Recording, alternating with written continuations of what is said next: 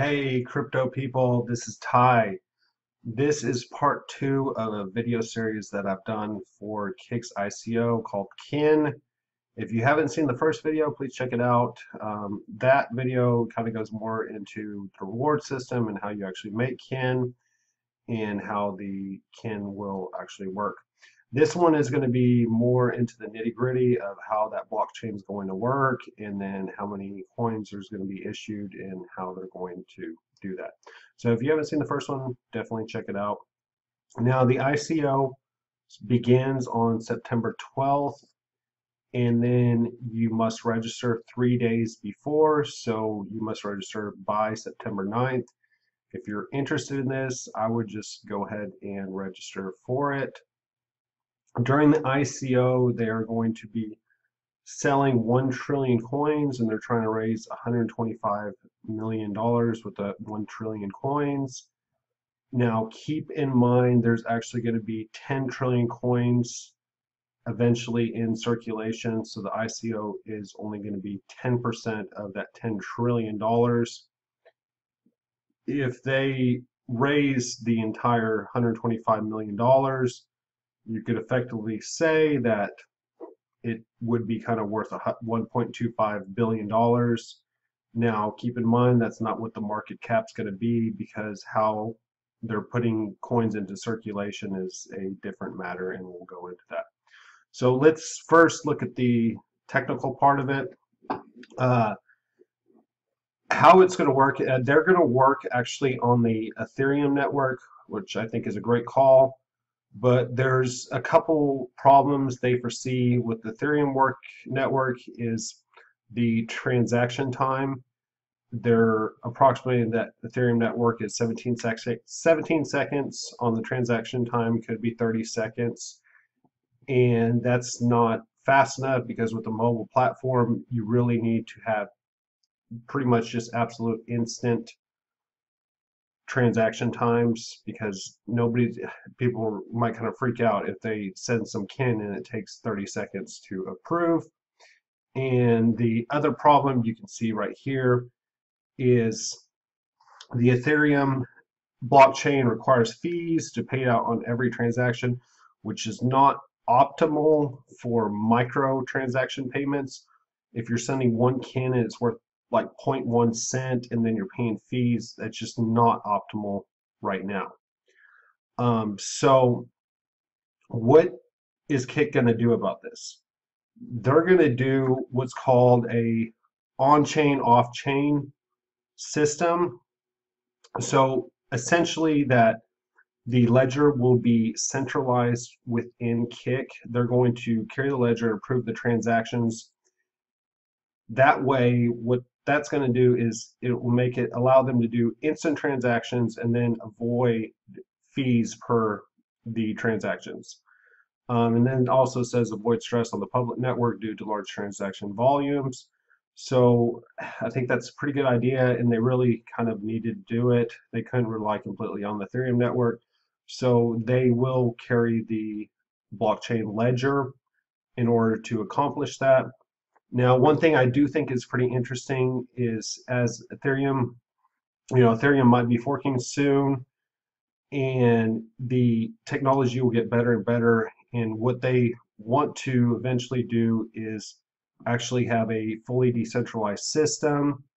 And so eventually that, the system could be completely decentralized depending on how Ethereum's technology goes. So I do think that's pretty cool that they're going to eventually want a completely decentralized system. Now, going into what's going on with these coins, how are they being distributed? Just kind of go down here.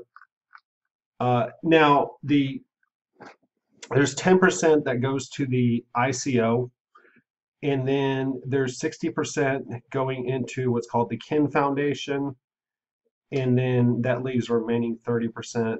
That 30% goes to KIK.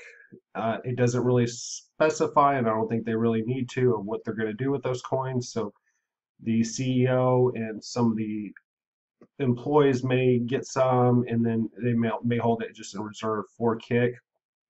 But essentially, 30% is going to KIK. You've got to keep that in mind, which with the 10% of the ICO, I don't know, it's kind of high. I don't know what I really think about that yet. Now, with the KIN Foundation, within a percentage of that, they have a KIN rewards engine. And how that's being distributed is, or what actually it is they're going to incentivize new users and users and basically kind of give out tokens. They haven't really specified of how they're going to give out tokens, but it could be, okay, hey, like maybe like kind of like a badge system. Hey, you do this, you get this coin, or you watch this video and get these coins. They haven't really specified how they're going to do that, but could be pretty cool. And they're not going to give out all those coins at once. How it's being distributed is the reward engine is going to distribute 20% of the coins each year. So the first year will be distributed the most coins, and which really encourages early adopters. And you could, if you first get on the platform, they're probably going to have all kinds of promotions where you could get KIN coins. So I would, whether you invest in the ICO or not, you definitely should download KIK and then try and see if you can get some KIN coins. So the first year is going to be the most, and then 20%, 20%, and it's just going to incrementally go down of what they're going to invest or go out with the reward engine. Now with the KIN Foundation, 5% of those, which is 3% of the total market, will be used for operations and marketing. So marketing with KIK and probably educating users how to use KIN, which I guess is pretty normal. Like I said before, the allocation is 1 trillion is for the ICO, 1 trillion out of the 10 trillion. 3 trillion will be allocated to founders of KIK, or I'm sorry, just KIK and the founding members of the KIN. So it kind of looks like it will go to some of the employees, higher ups with KIK, and we'll see. I don't think they really even need to disclose how they're going to be using that 3 trillion. Now, keep in mind that that 3 trillion is not released instantly to KIK, and we'll kind of look at how that's going to be released as well. The remaining 6 trillion is going to go into the KIN Foundation for the rewards engine, marketing, and then operations cost. Now, the 30% is going to, here's how it's going to be distributed to the KIK or the founders. It's going to go at that 30%, 10% per quarter. This kind of talks about how the reward engine, how they're distributing on their reward engine, what it's going to look like.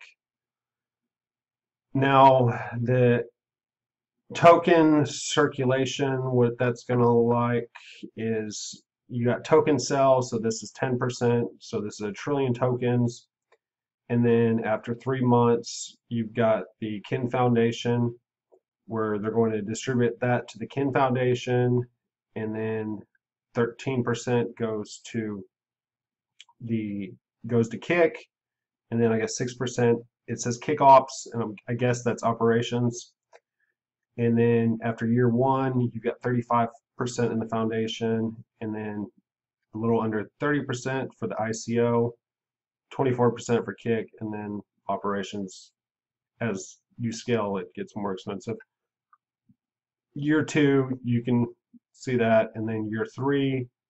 So at year 3, you're looking at 15% of the coins is going to be for that ICO. So it definitely kind of dilutes that fairly quickly. I kind of wish they would wait longer than 3 years, but I think the coin could be up in value pretty quickly.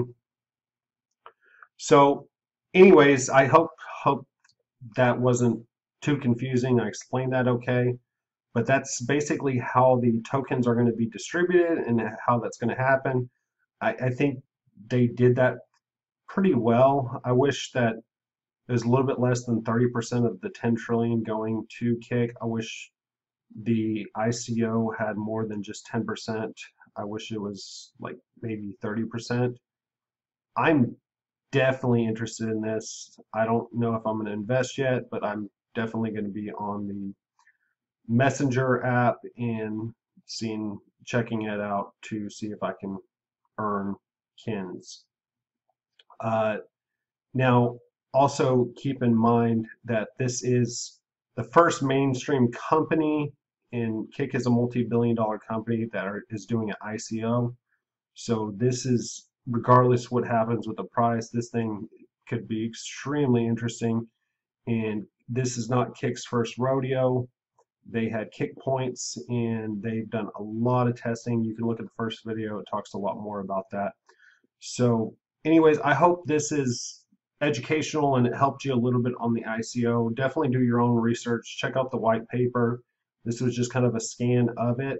And if you have any questions, please put them in the comment field and subscribe.